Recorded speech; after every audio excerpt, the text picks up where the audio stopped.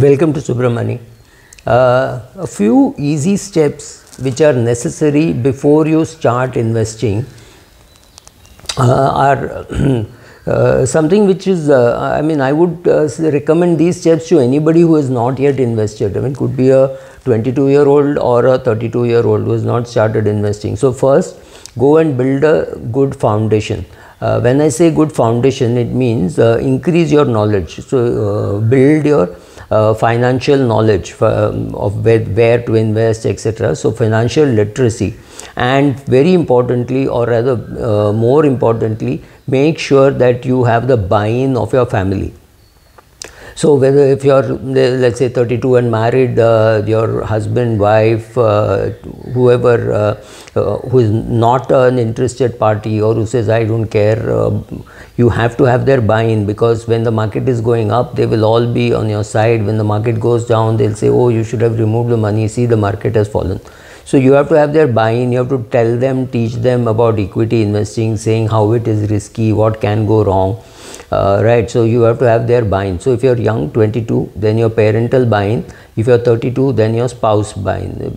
Whoever you are, boy or girl, it doesn't really matter.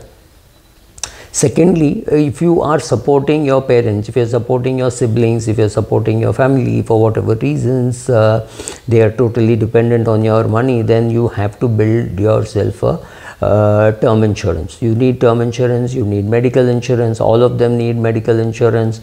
Right, so take adequate term insurance and medical insurance first before you start investing. These are all part of building a great foundation, so that tomorrow if something goes wrong, don't come and ask me, oh, my mother is in the hospital, should I not sell equity?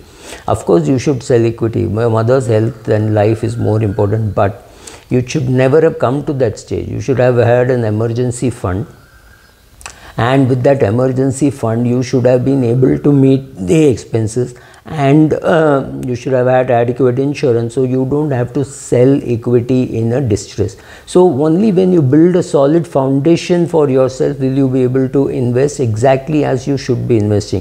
So the emergency fund, the term insurance, the medical insurance, and increasing your financial literacy, getting your family buy-in, these are all steps pre-investing. This is very important to take all these steps so that your investing journey can be smooth. And putting a financial plan in place. You should know why you're buying some equity, which may be for your retirement, which is 30 years away, and some which you're putting away for your daughter's admission in school, which is maybe 2 years away or 1 year away. Then the investment instrument that you pick will obviously be different. The 30-year investment could go into to an index fund, it could go into some direct equity, whatever suits you. But the money that is required for paying your daughter's school fees after 1 year or 2 years has to be in kind of a very safe, in the sense very low standard deviation debt instrument. It cannot even be in a 30-year gilt. It has to be in a 1 year paper, ultra short bond fund, or a bank fixed deposit, right? So that is how your appropriateness of the instrument will come only when you have a financial plan in place and you know for what you are investing, right? So by this time, if you have incurred any debt for whatever reasons other than buying a house, if you have a car loan, if you have a credit card loan, a honeymoon loan, or whatever loan it is called, I call all of them your Form 16 loan, because you have a Form 16, you get a loan, right? So pay off all that, because nothing is going to give you, no investment is going to give you 16%, 17% kind of return to be able to make it worthwhile to keep your loan and your investment. A housing loan, yes, makes sense, because you're never going to repay the whole housing loan so quickly. So you're going to take a lot of time. Maybe you're paying an X amount of 20,000, 50,000, 1 lakh as an EMI. So let that continue, you start investing. But if you have any of the other loans that I mentioned, then paying off the interest, high interest debt is a very important thing to do. Now that you have a financial plan, obviously you know your financial goals, right? Your investment goals. So you know that there is some goal which is 3 months away, some goal which is 3 years away, and some goal which is 30 years away.